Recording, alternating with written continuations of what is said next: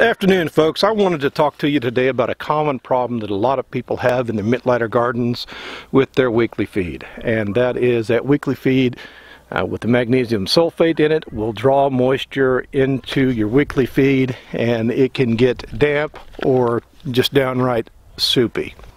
I've got seedlings in my basement, and I need to start throwing the constant feed to them, and I need more weekly feed. I used it all up last year and I've got nothing on hand. Because my growing season is at least 8 weeks away yet, I don't have or don't want to have a mess of wet fertilizer when I do start gardening to work with. So what I'm doing is I'm going to mix up my triple 13, my micronutrients, but I'm not going to add the Epsom salt yet. When I get ready to use some, I can pull out weekly feed, mix in the magnesium sulfate, and then I've got the weekly feed that I need to use in the garden, or in this case in my basement for my seedlings.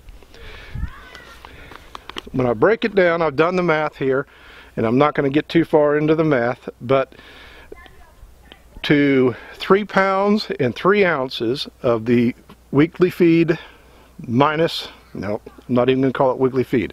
It's not weekly feed until I get the Epsom salt into it. So what I'm going to do is I'm going to take 3 pounds and 3 ounces of my triple 13 fertilizer, which has been mixed with the micronutrients. I'm going to put that in my bucket. I'm going to add ½ pound of Epsom salt into this bucket, and I'll mix it all up thoroughly. And then once the Epsom salt is added, it'll actually be weekly feed, and I can use it for whatever I need it.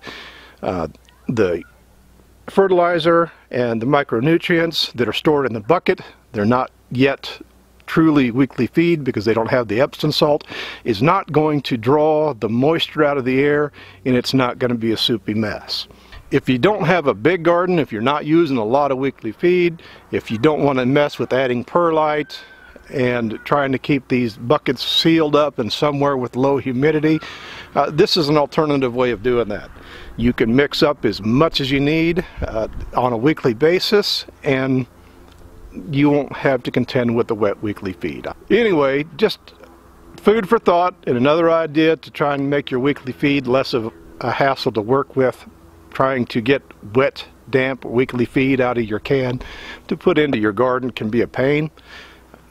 A dry weekly feed is a lot easier to work with, and this is how you can do it. But for every 6.4 pounds of the triple 13 mixed with the micronutrients, you would need 1 pound of Epsom salt. Alright, I'm going to shut this down for the day, get this mixed up, and get my seedlings in the basement something to eat. Thanks for watching. As always, if you have any questions, just let me know. Look for my videos in the future. In the next couple of weeks, we should be starting our new greenhouse project. I'm pretty excited to get that started and to share it with you. Just a quick add-on here. I wanted to show you how much 3 pounds of the triple 13 mixed with the micronutrients is. This is in a 2-gallon bucket, paint bucket. There's about, there's about 3 inches of the triple 13 mixed with the micronutrients in here, and this old Tupperware dish is 8 ounces of the magnesium sulfate. And I'll just put this in here, I'll mix it all up thoroughly, and I'll take this down into the basement so that I can pull 1 ounce of it out at a time to mix up for my constant feed.